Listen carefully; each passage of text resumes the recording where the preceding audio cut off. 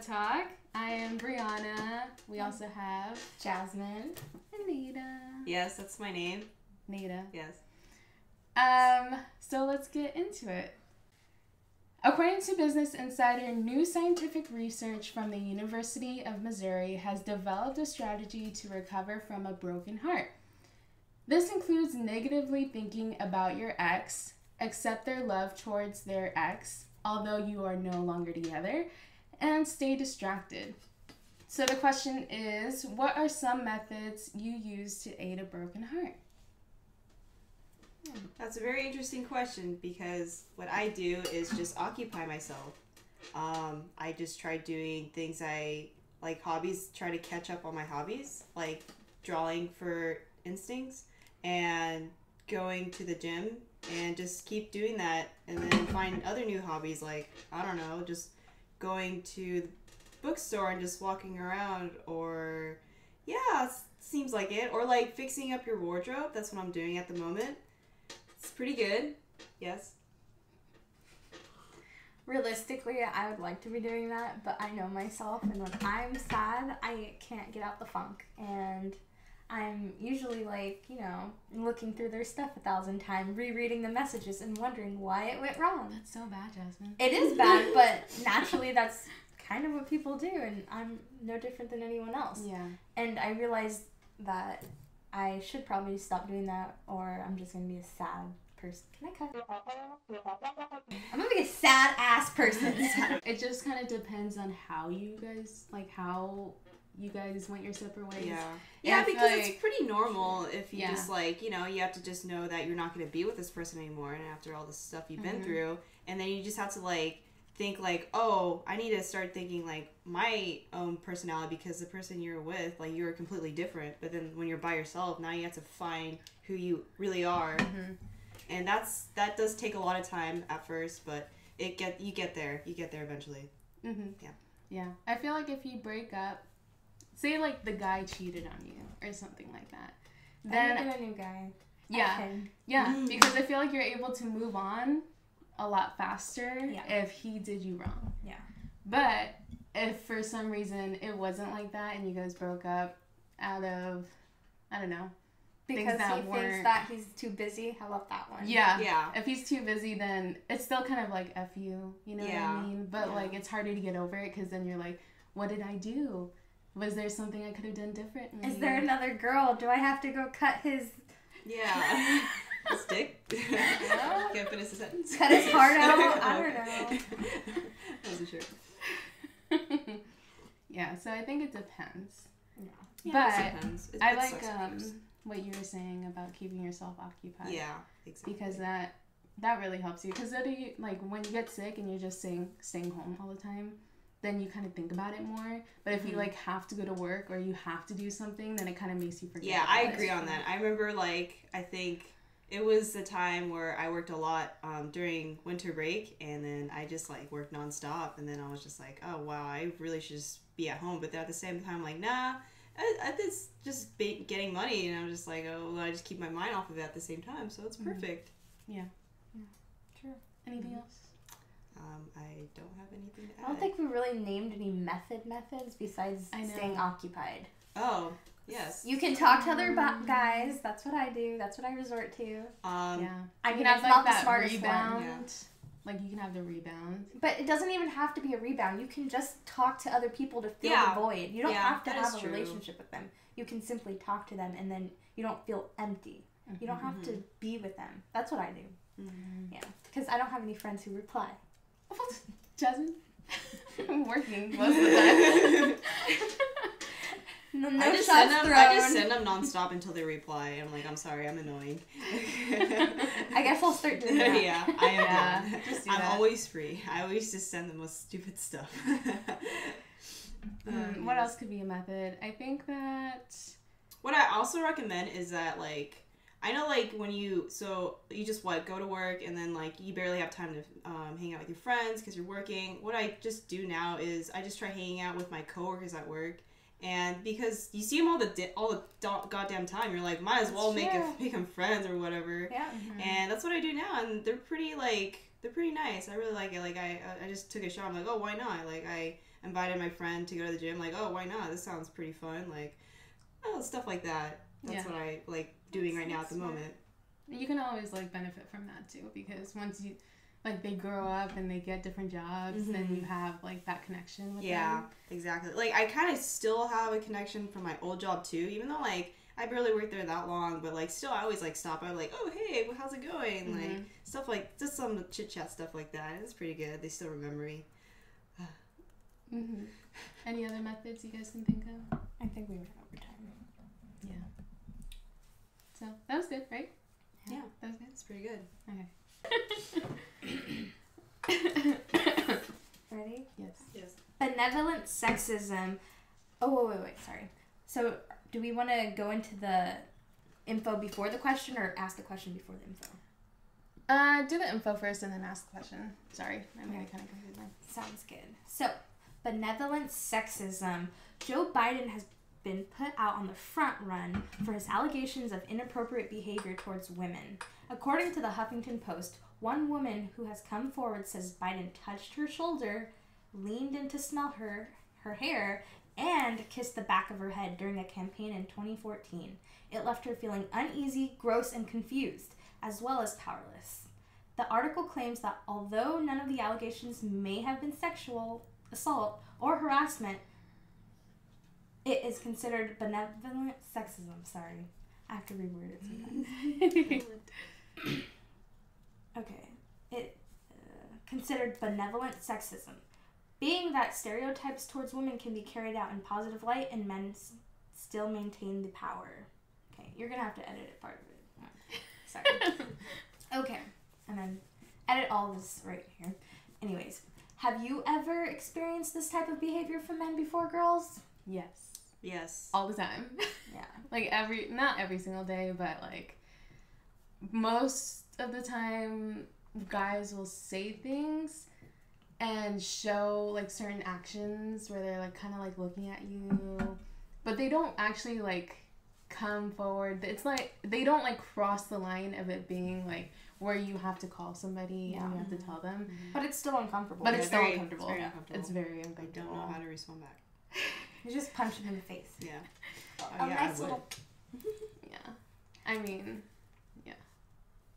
It's usually in the work environment, right? Yeah, for sure. Because you just see so many people, and then like you're just trying to do your job until like you just see some random just wacko like just not doing like just doing random stuff, and then they're just like obviously aim at you, and you just don't know what to do because you're at work, not like in your own. If you're like in public or whatever, you can do whatever you want, but you're at work, you have to like just remain calm about it or whatever, so you don't make the company make the company look bad if you like, I don't know, make a scene or whatever. But yeah, that's what I think of it. I also think it depends on where you work. Yeah, because there's always gonna be like douchebags everywhere, but depending on where you work, if you work in a more male dominant place or if you work with all females but you still cater to like what men want, that could also affect the type of people that are coming and you're interacting with on a daily basis. So that, like, I don't know, like we've been put in this situation a lot, but like how do you go about it? Like how can girls go about it? Responsibly or realistically? Or how I deal with it? That's truly the question I hope you're asking. Yeah, like it depends. I think everyone's different. Responsibly, you'd have to go to a manager if you felt really uncomfortable. That should be the first thing you do when you're in the work environment. What I would do realistically is cuss them out or throw a drink on them. But that's just me. Sorry. Yeah, I'm not like that. I like avoid conflict at all costs.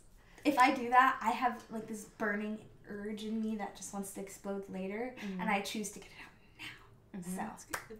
Pretty good. And I also work in that kind of field where I'm constantly seeing drunk men and disgusting guys. Kind of builds up. You see it a lot. Yeah. Yeah. I don't know. I think I try being like the bigger person than that person. Like, I don't know. I just try making it like a whole joke.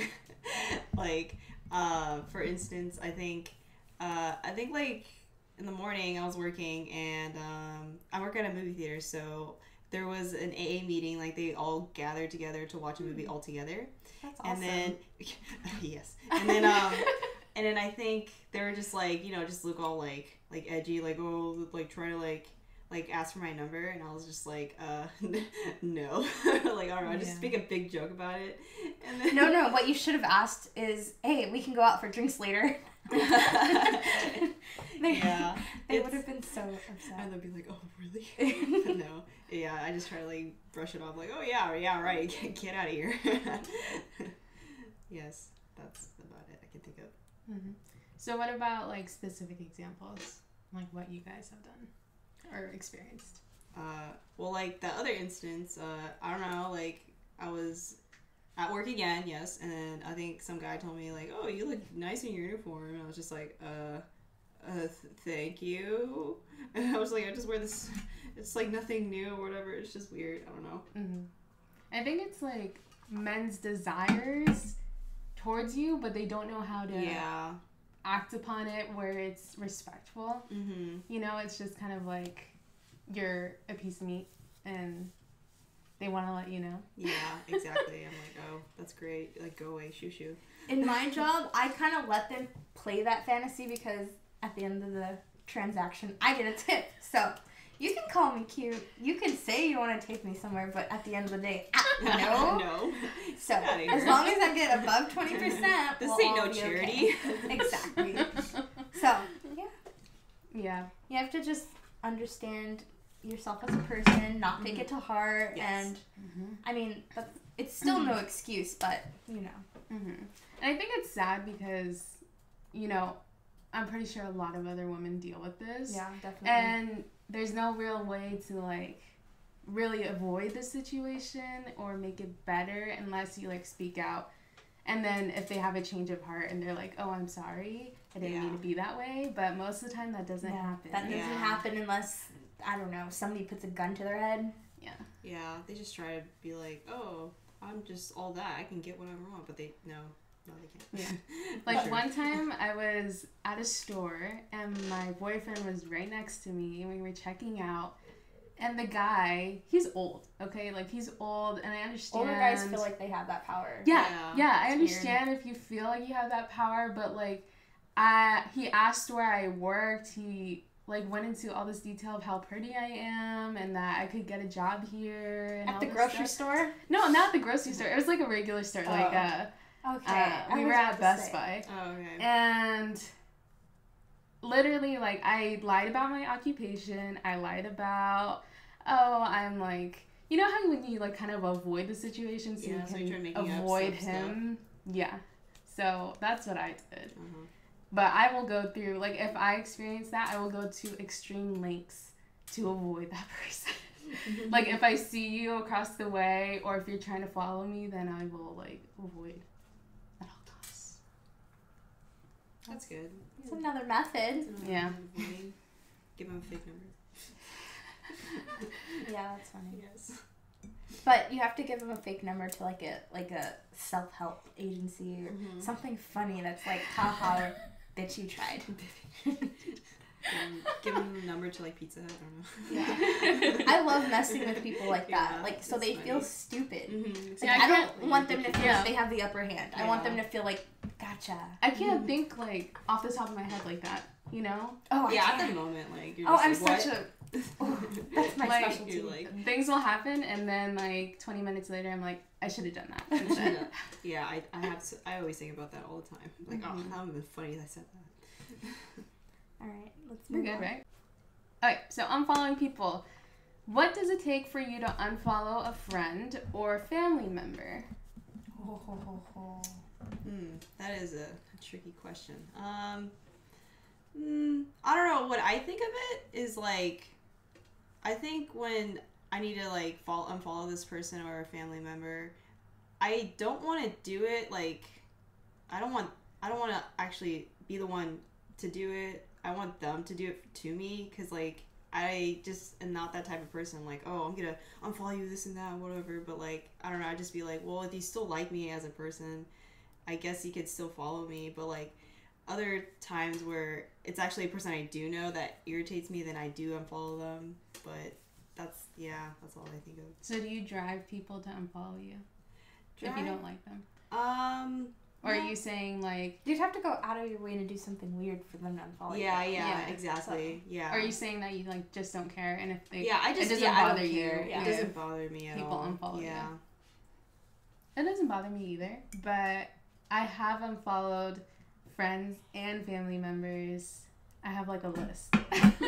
And it's not like I have like a personal problem towards them. It's just like, you know, like when you're posting things, you're kind of responsible for what the world's saying. I know, like about I think my mom tried adding me on Snapchat, and I was like, no.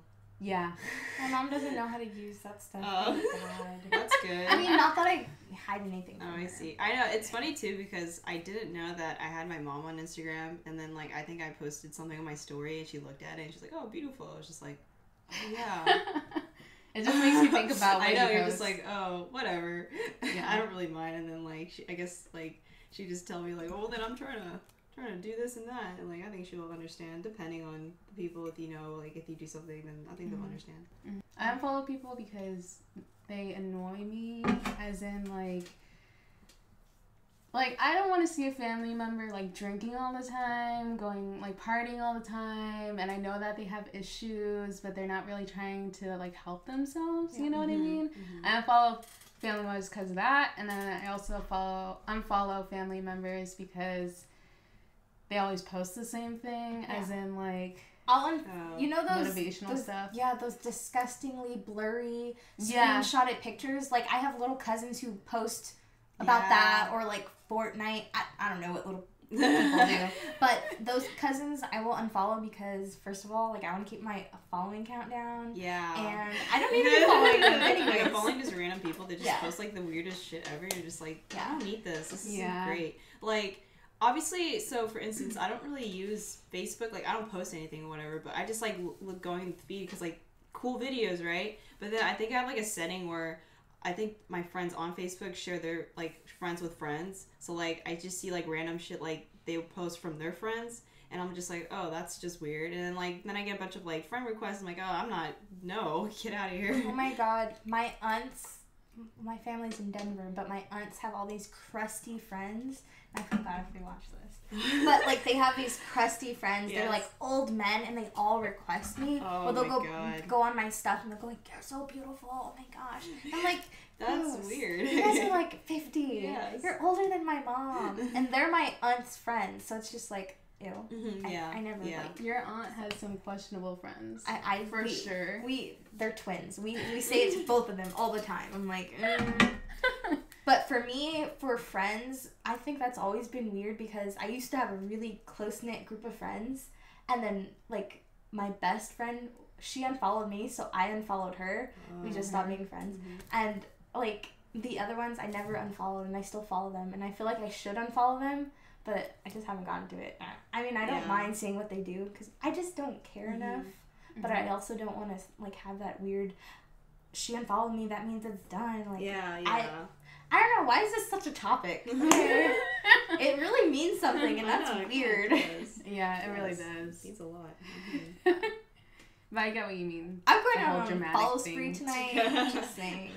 I'm going to make a list of people to unfollow. Honestly. I've already done that. So, I follow a lot of people. I have like the app where it just shows like, oh, people that just unfollow you like the second. Same. I know, it's weird too because like I get like people to follow me, oh, it's great, and then I just like I don't post anything like every goddamn day, and they just unfollow me like probably the 2 days later. I'm just like, wait, what? And I'm just like, well, that's pointless. Just kidding. Point is, what does it take for them to unfollow? Being bad people, posting crusty things, or you just don't want them to see your stuff. So yeah. And I even feel like when they're posting like a bunch of like positive messages, but then their life isn't like that, or they're not living being like up a hypocrite. to that. Yeah, and then also what's another one? When they're being like positive, and they're like showing off. If they post anything like inappropriate, I will freaking unfollow them so quickly because. What do you mean inappropriate? They'll pictures? Post like sex videos. I never had that. I've never had that problem. Okay, well, what kind I'm of talking accounts about do on you Twitter. follow? On Twitter, they have like, okay. like sex Twitter. pages, and Twitter. people are like, "Oh, this is how I like it." That's like way too much information. Yes, but it's a big thing on Twitter because Twitter is the only one that allows for like sex to be on the internet or whatever on their stuff. So I will unfollow somebody or mute their account because I go through that. Really good. Yeah, I have in class. I'm in a journalism class. We go through our Twitter in class. So if that pops up, I don't know what to do with myself. Oh my god! But can you imagine? To just be like, hey, that's not me. Super high loud, just moaning. I'm just like, I don't know what that is. Why are they touching each other? I am the child. You're like, please, it's not what it looks like. I swear. I don't post this stuff. Yes. Please. And it has happened. Yes. But I was able to click out really quickly. So. That's good. That's pretty good. That's good. Yeah. So you will get an unfollow hella quick for that. Or a mute. Yeah. And then has there, like, when you unfollow someone, has anyone ever been like... Why'd you unfollow me? Yeah, why'd you unfollow me? Like, it's the whole thing. I have a funny story, actually. Ooh, but it's not on social... Okay, so I was scrolling through Bumble, and then one of the guys on Bumble, he wasn't even cute. I don't know why I gave him my number. And he called me at, like, 2 in the morning, like, multiple times. So I blocked him on Bumble. And then he called me. He's like, why would you block me? I'm like, yeah. Dude, that's But, I mean, that's different than social media, but still, he came for me. And I was just like, what the hell? Thank God I blocked him. It's okay. Sorry. It's just sorry. tea. What were you trying to do? I don't know. Yeah, so stay away from scary people. Should I get the rag? It's just a few dots. Okay, that's fine. Okay. But yeah, I think is this the end of our show? Is it? Yeah. The end. Right here, title. The end.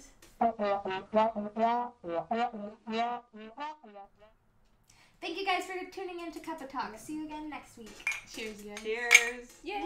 First episode. Yes. I should probably drink the tea. It's almost done. You're like, cheers. I'm pretty much all done. I know, you're like, didn't even touch. There's nothing in it, that's why.